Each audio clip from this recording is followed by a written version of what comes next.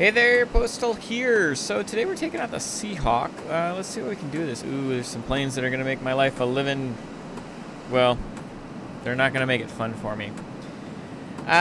What is the Seahawk if you're not familiar with it? Well, it's a Tier 9 British multi-role fighter. It's not really well loved by the community. But that's okay.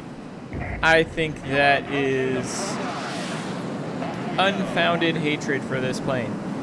The thing of it is you're after the Tornado and Typhoon and Tempest, three really dogfighty kind of multi-role fighters, very maneuverable, reasonable airspeed. Nobody's gonna call them fast, but reasonable airspeed. And what happens is people tend to get to the Tier 9 here and expect to be able to keep turning and dogfighting, and that's really not its strength. The Seahawk's strength is its air-to-ground capabilities mixed with its air-to-air capabilities. Much more so than the British multi-role fighters before it. Key. And so, yeah, this plane can turn fight slightly, but you start relying on that and you're going to be dead very quickly. The strength of this plane is going to be the strength of so many other multi-roles, and that is its ability to do a little bit of everything.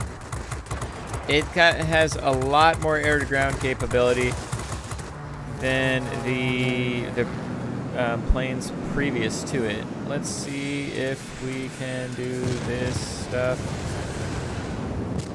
Got 2 more rocket salvos left. We can knock out this ME-329 and then use our rockets. Oh, terrible. Terrible timing there.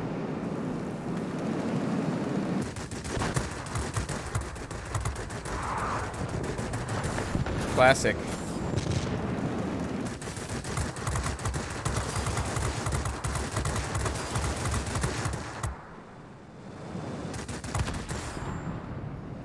Didn't have time to wait. 262 is gonna hurt us. Let's try to wiggle. We wiggled. What are you doing, cat? Besides being a major distraction.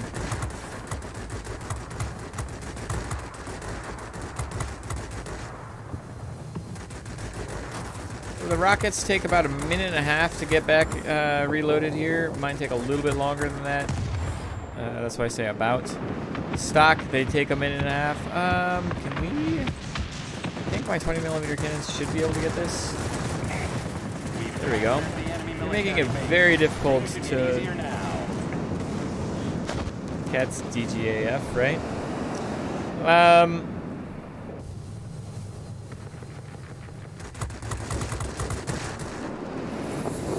F-84 can actually be a huge pain in the butt because it's actually got maneuverability that I wish I had.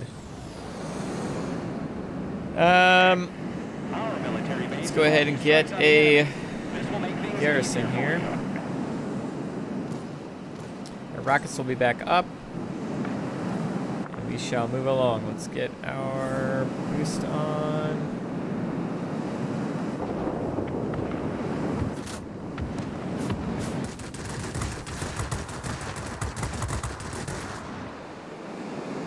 Heavy fighters behind us, don't like it. Heavy fighters I don't necessarily mind as long as they're not actually shooting me. It's these guys I feel like I need to get rid of first. Go, let's turn. Yeah, here comes that heavy fighter that I was just talking about. Not wanting to get hit by. If I can knock this guy out. We got the sector, nice. Let's go defend this center part here really quick. Got a J-21RB doing some work, which is nice. Air supremacy achieved.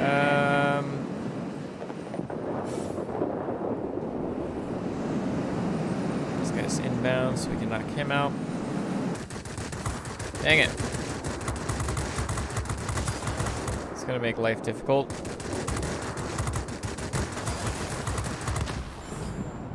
I do not want to be up here. No, I'm dead.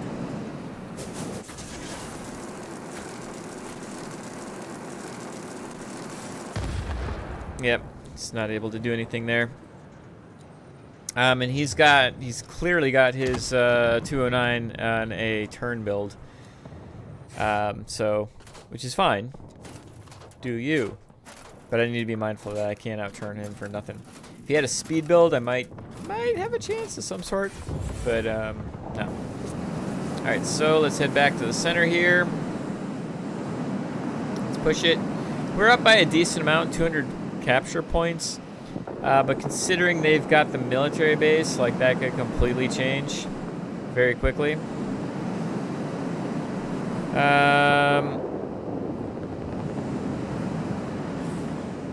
Man, their 209 is just doing some heavy lifting, isn't he?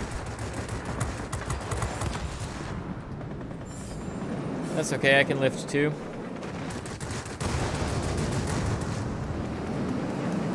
No Gabreski, but go ahead and I'm gonna move over to this garrison here. I'm gonna keep pushing against them. We've got to keep the pressure going. At 209 is doing really, really well. He's already at 12,000 personal points, so we can't give him an inch is basically what it's gonna come down to. Let's knock out this Tempest really quick. Or help somebody else knock him out. We've got our rockets back, so let's utilize them. Be advised, a line of thunderstorms is approaching. We'll soon be unable to provide support. Do you copy? Over. Victory is in sight. Keep it up. Victory is in sight. You are exactly right. Okay, we don't just checking the map, making sure that nothing stupid's coming my way. Let's head back to the center. That guy needs to die, whichever one he is. This is the 209.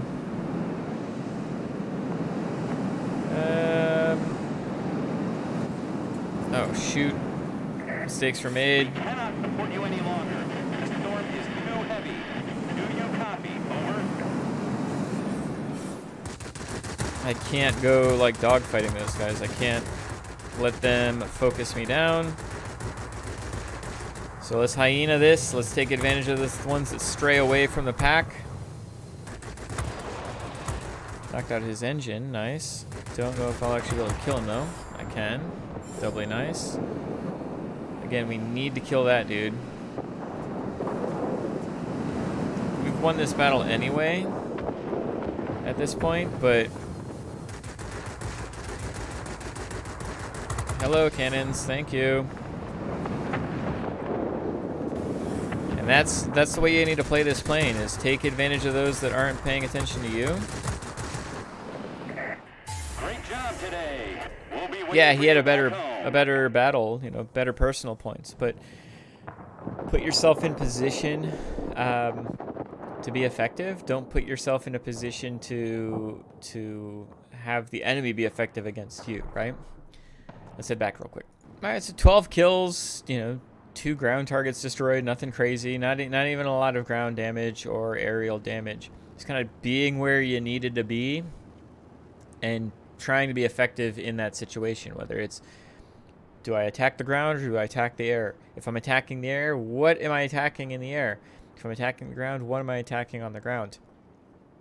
And that's why I almost never, I just don't recommend multi-role fighters as a new pilot. You need to understand how the game works, what attacking what means what's got the speed, what's got the maneuverability. Because a multi-role, yeah, you've got to think about in the air, am I maneuvering against this person or am I trying to outspeed them? You know, can I actually kill this person quickly or am I SOL? That's just half of it. Okay, now I need to, do I attack the ground or do I not attack the ground? And if I'm attacking the ground, which target is the proper target with my particular setup? So there's a lot going on. Is it impossible to learn? Obviously not. But it's not, I'm not telling anybody to go, you know, go down this line to start off your career as in World of Warplanes or any of the multi-role lines. You're going to struggle because the strength of a multi-role fighter is it does everything. The problem with that strength is it doesn't do anything the best. True jack of all trades means that you will get outturned by planes. You will get outsped by planes. And so you just need to know which planes those are and how to approach that.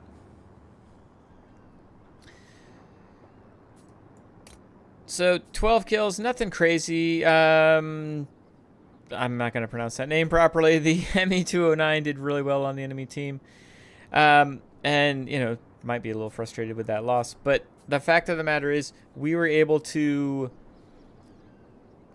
be what we needed to be where we needed to be and take advantage of that. And because we were able to take advantage of that, we were able to capture sectors that you could never do in a fighter because we were able to do air-to-ground damage, right? And that's, again, just something that I really like about multi-role fighters. So how do I have this plane set up, you might ask? Well, it's kind of in flux, actually. I'm not 100% sold on my setup by any means. Let's talk about the cockpit, airframe, and engine. That I'm a little bit more sold than anything else. As far as the cockpit is concerned, you got to go with a gyroscopic sight, and nothing else really makes sense. Cockpit armor doesn't make sense. G-suit, this plane doesn't go fast enough or turn well enough to implement a G-suit properly. Navigational radio equipment, okay, you know, help your concealment, but the reality is you want your guns to be hitting the target as often as possible, and that's going to be the recommendation there for the cockpit equipment. As far as the airframe is concerned, I've got the plane specialized, so I've kind of split the difference here. I've got the polished skin and the lightweight wing frame, so I'm getting some speed and I'm getting some maneuverability. Yeah, the argument could be made that the advanced polished skin is taking away from maneuverability, and so you're missing out on some of the maneuverability that you would have from the lightweight wing frame. My argument is, you know, more speed is a good thing. If I can counter some of that lost maneuverability, and actually I'm countering all of that lost maneuverability plus getting some back, it's worth it in my opinion.